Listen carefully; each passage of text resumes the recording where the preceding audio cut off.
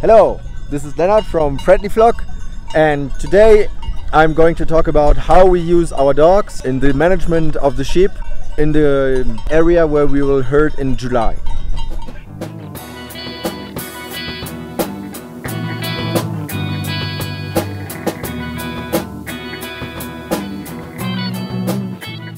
So I will introduce the two dogs that I'm working today.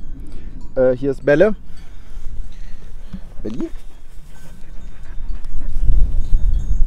So she's a Kelpie dog, and Turbo is the son of Belle.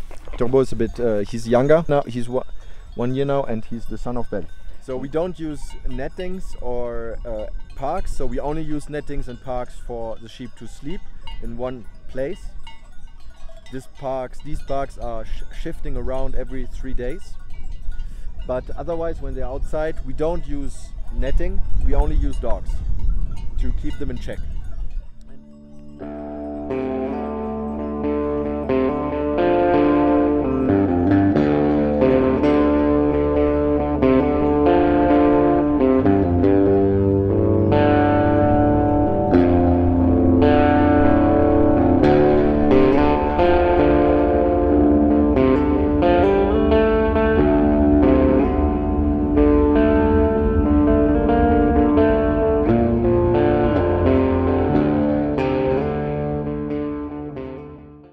Will not stay in one area for longer than 3 days, or maybe even probably 1 day. So for example, today the sheep did graze all of that area. In the morning they went up there and grazed this part,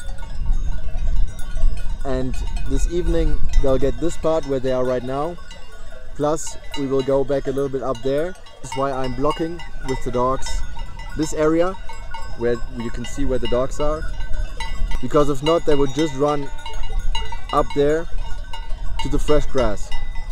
All of the area that is up the hut we haven't touched yet with the sheep, which went out there, and the sheep have not touched all of that up there. What we've grazed is this part and all the way down there. We've grazed already everything, and what we will do is we will not return there in this season. This will give the grass enough time to recover, we hope, so that there's more diversity coming. And so the dogs, if you can see, they do a very good job of holding the sheep in check, but still they can still eat. As the sheep are very stubborn, so they will always want to go to the new grass, and fences keep them in quite easily. But with dogs it's like in a way a virtual fence, so the dogs always have to work to put some pressure on the sheep so they don't go there where they shouldn't go. So what we are trying to do is we will put pressure on those sheep that leave that area, so then the dogs will immediately release the pressure when they're in that area where they should graze. So they feel comfortable where they should graze and uncomfortable where they shouldn't. So the dogs are doing a very good job keeping the sheep in check. As you can see, they stay quite well together and they are not running around everywhere like crazy. In the meanwhile, what the shepherd thinks he does. What the shepherd really does.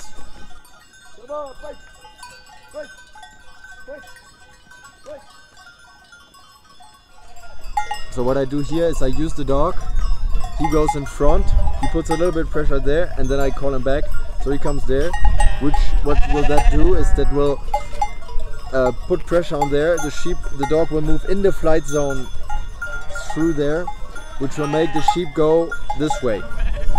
So what I want is that the sheep go that way and that they won't go that way.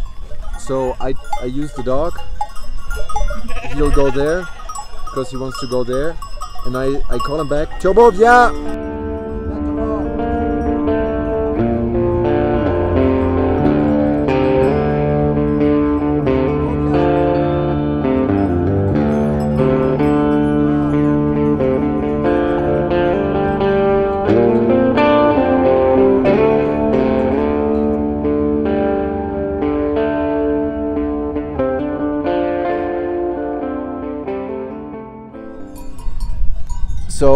Another thing that we use is not only dogs, but we also use the landscape for creating our paddocks. This will be in the next video. I will explain how we will create, or how we create those virtual paddocks, so that it is easier for the dogs to herd and easier also for us, so we don't have to also always push against the sheep, work against them, but trying to integrate them into the landscape so they flow in the paddock in a way.